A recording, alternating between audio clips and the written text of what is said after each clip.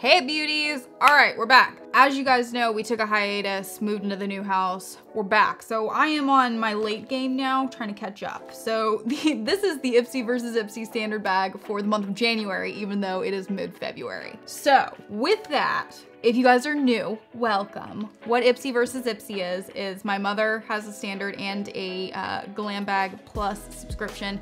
So do I. So each month I take the two bags, I open them up together, I compare whose I like better, hers or mine. I pick out my favorite bag total, and then I pick out my 5 favorite products from the 10 that we received combined. I did do the Ipsy versus Ipsy Plus for January. That was kind of a mess because my mom added a whole bunch of add-ons and I had no idea what she got in her bag and what she added on, so I was just guessing, and then it just derailed quickly from there. So this one should be a little easier to manage because it shouldn't, there shouldn't be any add-ons in it. So I pretty much always start with my mother's, and we're gonna do it. Why not? Oh, cute. So the plus bag I said looked like a little like workout bag. This looks like a little like waterproof workout bag that you keep inside your workout bag, like, and put like stuff that you didn't want to get wet or sweaty or whatever. So yeah, really cute. I really like this material and I like the design of this a lot, more than I like the plus, if I'm being honest. So yes, so the first thing she got is this is like a little, it looks like a little concealer brush, like a little flat kind of concealer application brush from, I can never pronounce the name, but I always want to call it like Slim Miss Glam. But I love these brushes. I love the handles are always precious, but some of my favorite brushes have come from this. So I typically choose these brushes if I see them in there. I don't remember if I chose for January, and if I did, I don't remember what it was. So I like this product personally, big one for me. She also got an Elizabeth Mott Ultra Moisturizing Shea Hand Cream. It's in the scent, looks like it's in the scent Full Bloom, I'm assuming. I didn't want to pop the seal because I hate doing that with my mom's stuff, but it smelled nice from what I could smell, kind of like florally, you know, Full Bloom.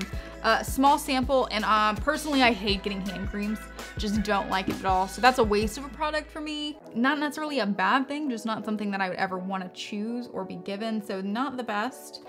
Just the kind of like the initial response I'm getting from seeing all of her stuff is kind of like, that's just the vibe I have of it. She also got a Moroccan Magic Argan Essential Oil Lip Balm. Not a great product, just for the sheer fact that it's kind of like boring. However, oh, it's also in the scent Peppermint, which I like. I desperately need lip balms in this time period, like in January.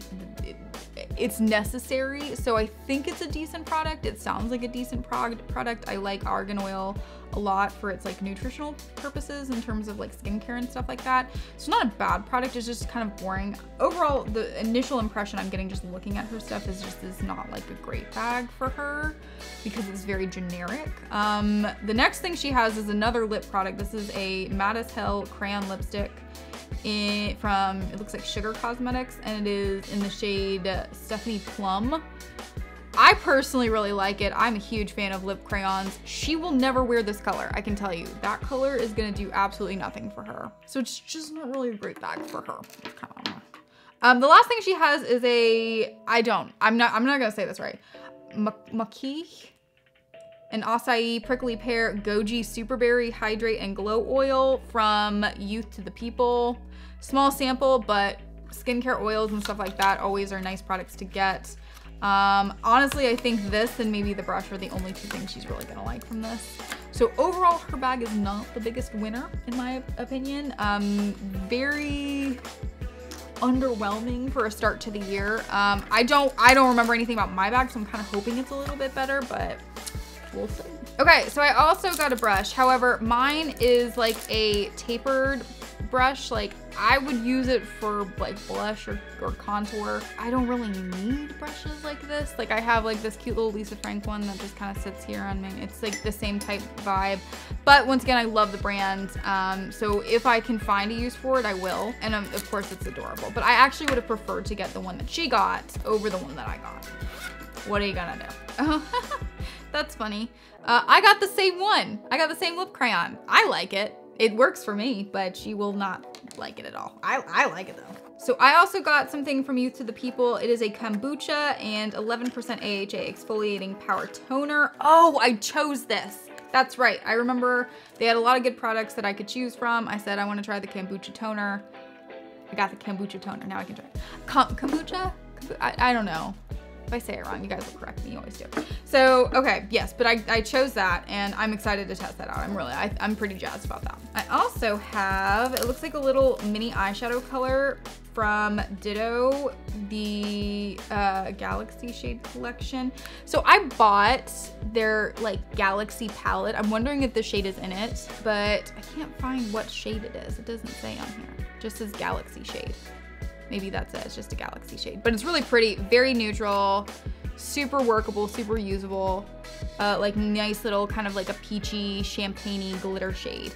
Love it, big fan. And then my final thing is a Thirst No More moisturizer in a really nice size.